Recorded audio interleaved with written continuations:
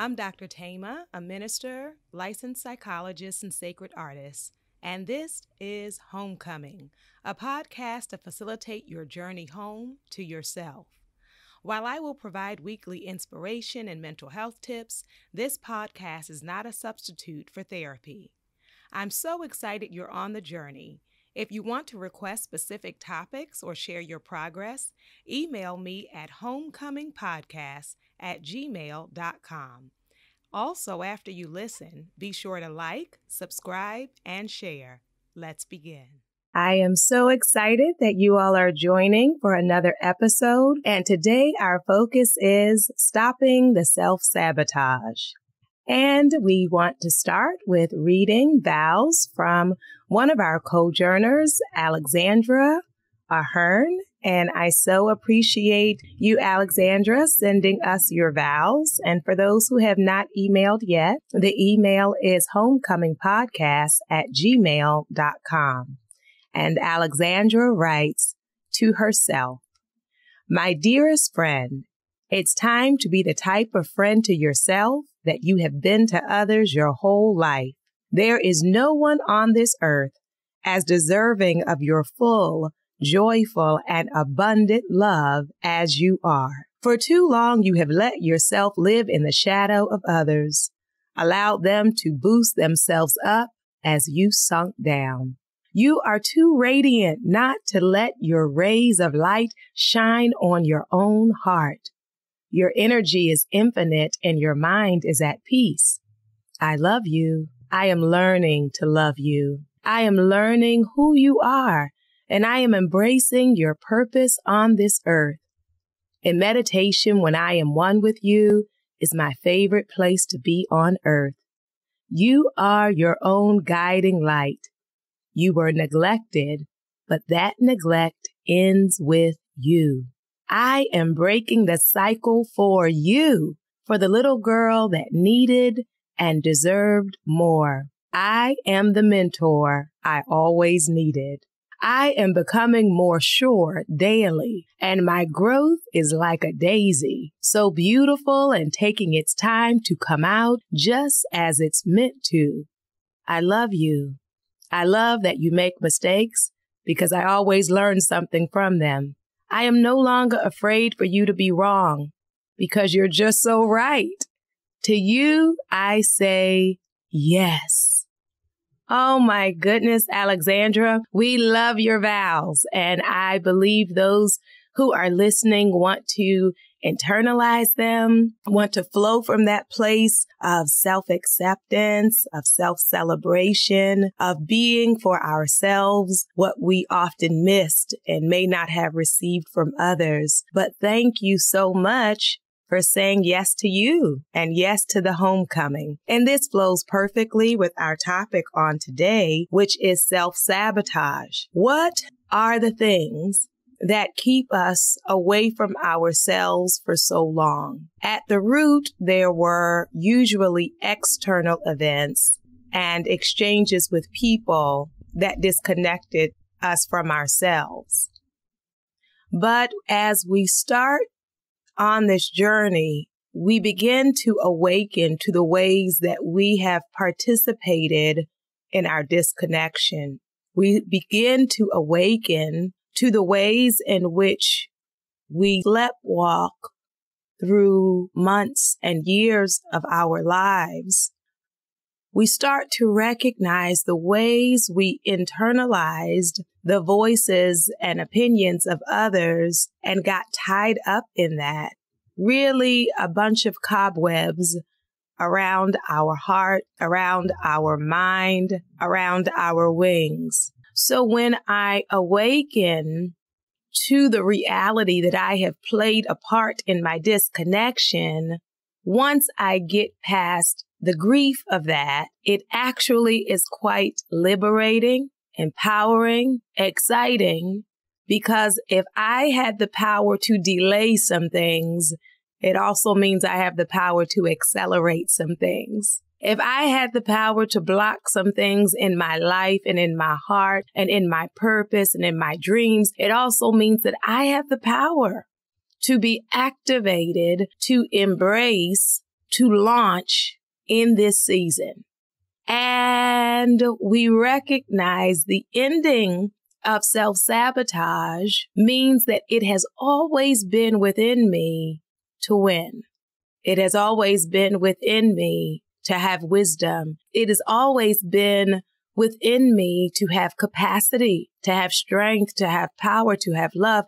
I no longer have to wonder, is it possible for me to have a fuller, more authentic life than this? When I see the ways I have kept my foot hovering over the brakes or slamming down on the brakes, when I realize I've been living with my emergency brake lifted, then it also means when I am truly free to be myself, when I am truly at home with me, I can only imagine the amazing things that will manifest when I get out of my way. And I am excited about the seeds that have been buried within you that as you come home are blossoming.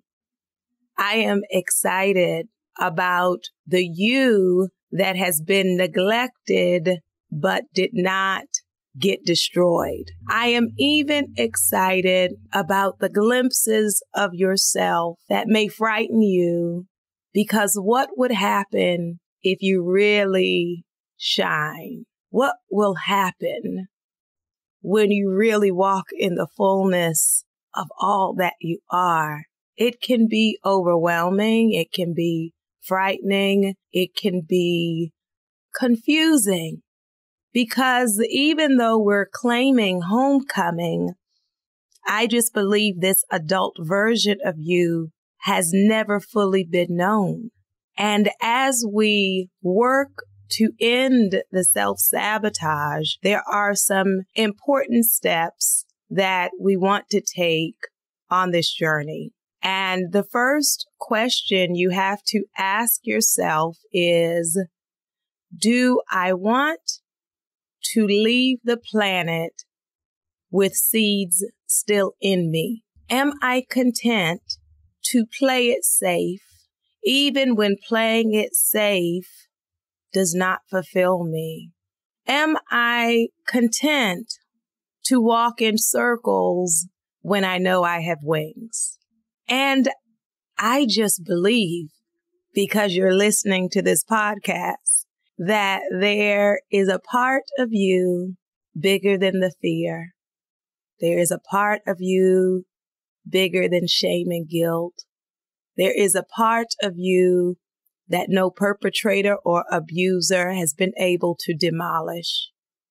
And that part in you is the one who wants to come home. That part of you is the one that wants to be everything you're on the planet to be. And so let us take a look at these steps on the journey of ending the self-sabotage. The first thing is we have to recognize the ways in which we have been sabotaging ourselves, because some who are not familiar with the term may think this episode does not apply to them. But I want you to know, if you are not fully at home in yourself, that there is a role that you have played in that process. So you may not have been the source of your disconnection. We talked about trauma and grief and neglect being sources of disconnection. But once we have been given those scripts of unworthiness, there are ways in which we continue to get in our own way. And so to recognize it, I think one of the ways that we get in our own way is by overthinking. We call that ruminating in psychology and therapy. When I ruminate on issues, I replay it. Because of my self-doubt and insecurity, I never feel comfortable stepping forward. I am perpetually planning and preparing for the worst. I am perpetually talking myself out of what is possible for me. I am perpetually delaying and procrastinating and shooting holes in my own vision board.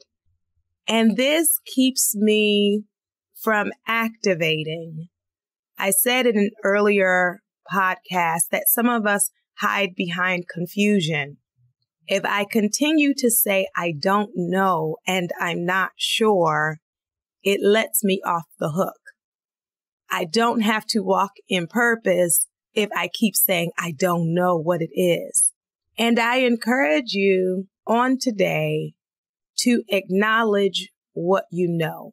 I encourage you on today to journal about the reality that some things are a mystery, some things I don't know, but there are some things about myself.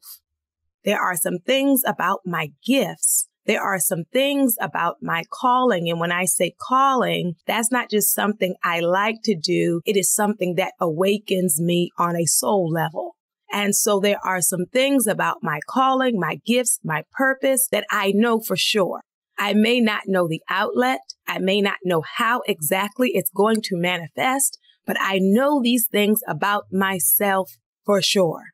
And we shift out of confusion into clarity. And that is one of the ways we end the self-sabotage.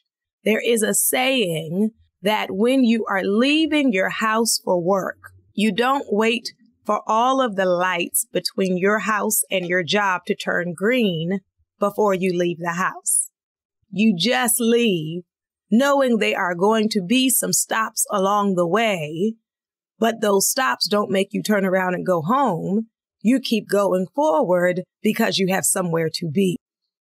And just like we do that for a job when we are working for somebody else, how much more can we do that when it is our soul's calling that is ahead of us? That I do not have to wait for everything to be lined up perfectly. I do not have to wait until I am wealthy. I do not have to wait until everyone celebrates me. I do not have to wait until somebody hooks me up, but I'm just starting to walk from where I am, this place of being stagnant and stuck and self-sabotaging. And I am walking toward my possibility, toward my calling, toward my purpose, and more so, I am walking toward me.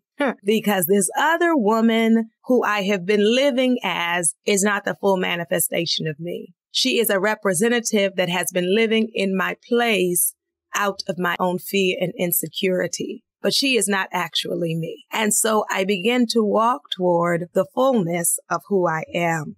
Not only do we overthink things, but we accommodate too much.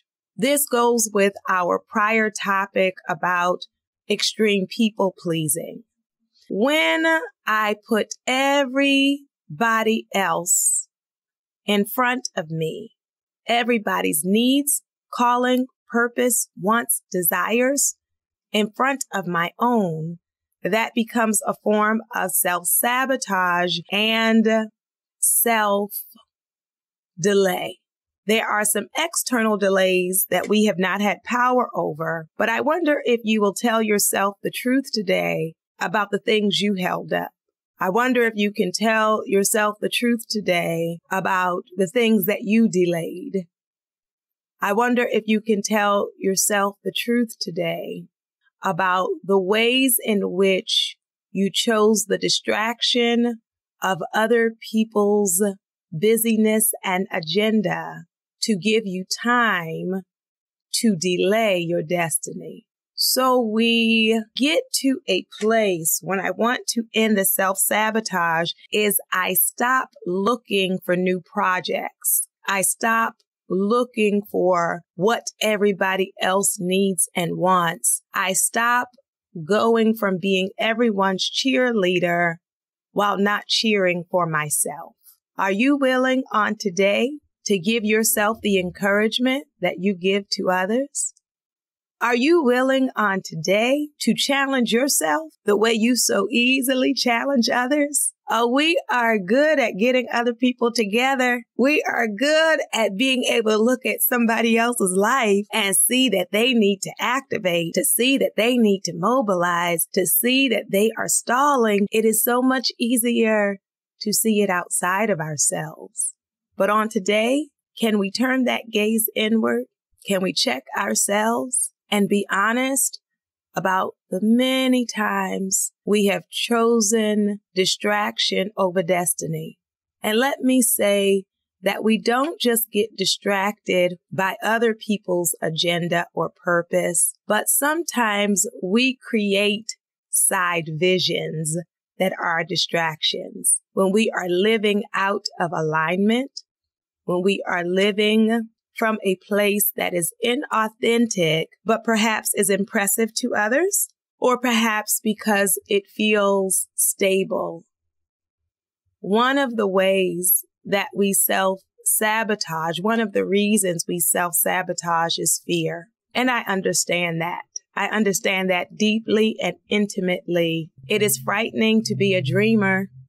It is frightening and sometimes exhausting to be visionary. It is frightening to leave that pond and head for the ocean. Many of us choose what is comfortable, what is familiar, what is easy. We are afraid to rock the boat. And even though we barely fit in this pond, we hang out here because we know it. But there comes a point in our lives where the pond is actually suffocating. The reason you're so bored is because your gifts have no outlet. The reason you are so frustrated is because you were never meant to stay in that pond. The reason you are so irritated is because you are a frustrated dreamer. So when we shift out of self-sabotage and take the risk of facing our fears, that's when the frustration can come down. That's when the boredom can come down. For some of us, even that's when your aggressiveness will come down. Sometimes we are fighting other people because we are mad at ourselves.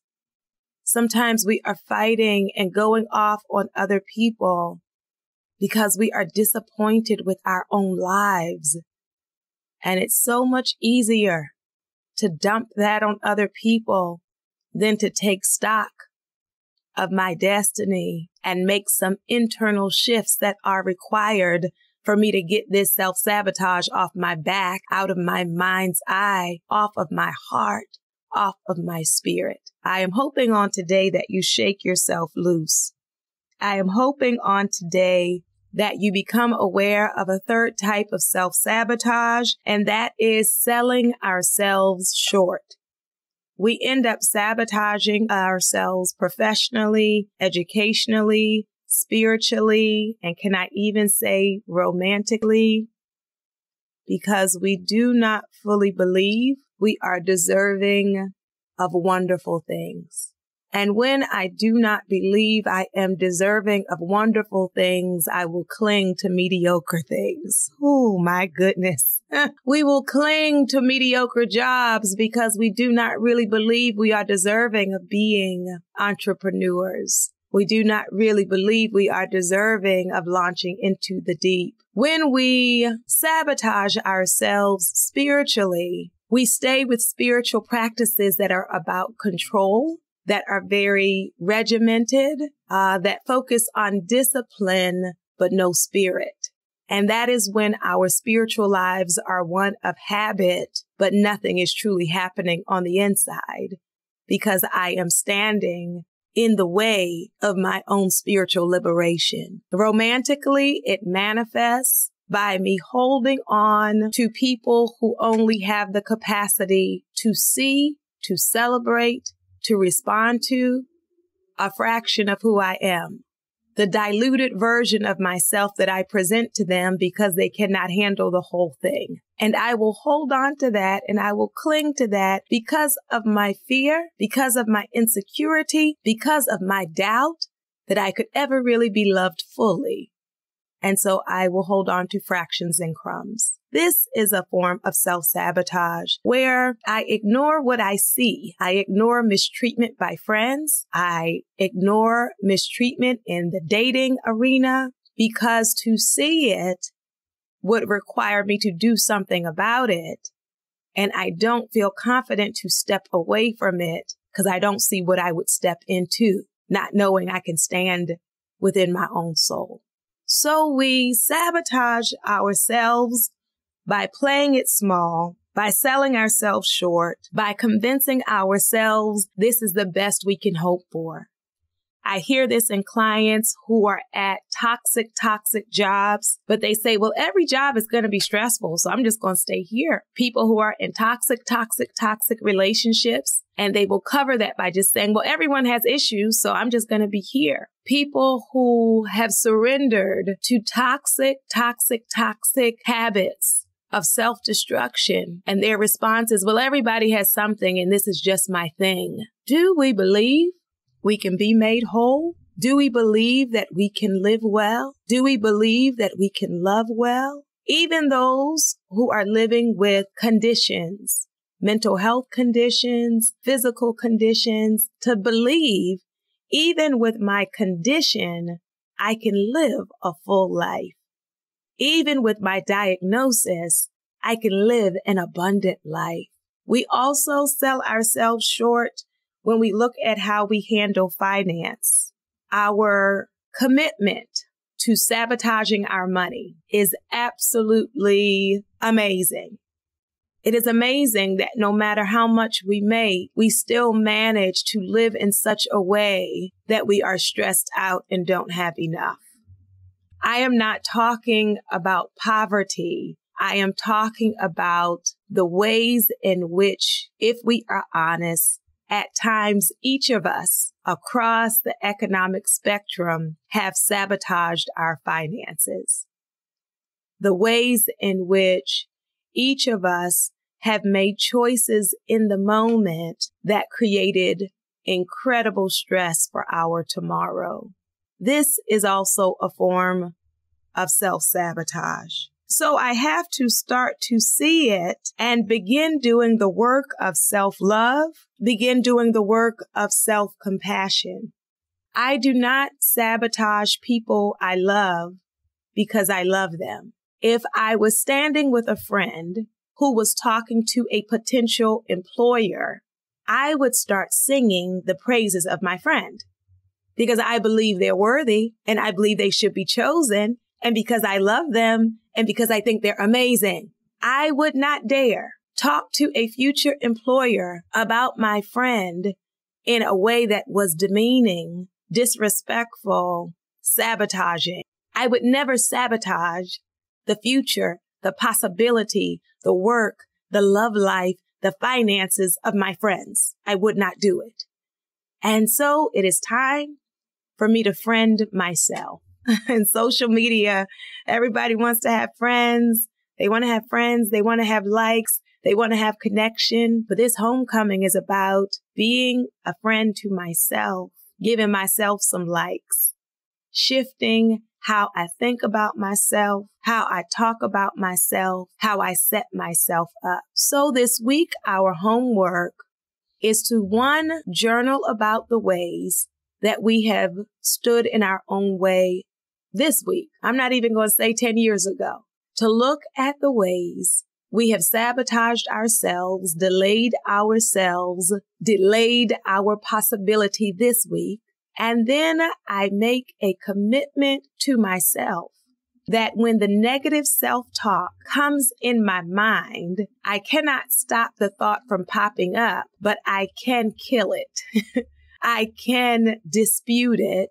I can speak life over myself to acknowledge that the thought that popped in my head is not the fullness of my value, my worth, nor my story. So I am a work in progress, and you are a work in progress. And yes, we are not perfect. And yes, we are deserving of love, of compassion, of respect. So I will challenge those negative thoughts that pop up in my mind, and I will be careful about the ways I speak about myself. I will not speak doom and gloom over my future nor over my present. I will not put myself down perpetually in conversations with people. Can I tell you, sometimes we do that because we're fishing for compliments. Sometimes we will talk negatively, hoping and waiting for someone to disagree. And that is not a healthy place to be in. I want to get so at home with me that I can affirm myself, that I can write the vows to myself, that I am not hungry for someone to speak what I refuse to speak over myself. Then when I encounter friendships and relationships and mentors and therapists who speak life to me, then that what they speak will be in agreement with what a part of me already knows. Even if I don't fully see it every day, all day long, that there is within me a part of me that knows better, a part of me that does actually care about me, a part of me that does see myself trying, and I honor that. I recognize that. I appreciate that.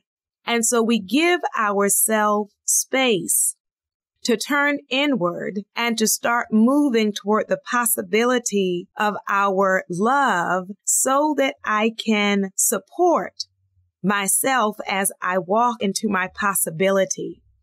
I recognize the ways I have participated in self-sabotage. I understand that underneath that can be fear, anxiety, feelings of worthlessness, and I make a decision to honor the parts of me that believe I am worthy, to honor the parts of me that choose to act in ways that advance and protect and preserve me. What will you do this week in honor of yourself? What will you do this week to get out of your way? What will you do this week to step off of your wings? I'm excited about the you that is manifesting as the self-saboteur gets fired. The self-saboteur gets removed so you can launch and be free. On today, despite the self-sabotage of the past, I invite your soul to tell your heart, mind, body, and spirit, welcome home.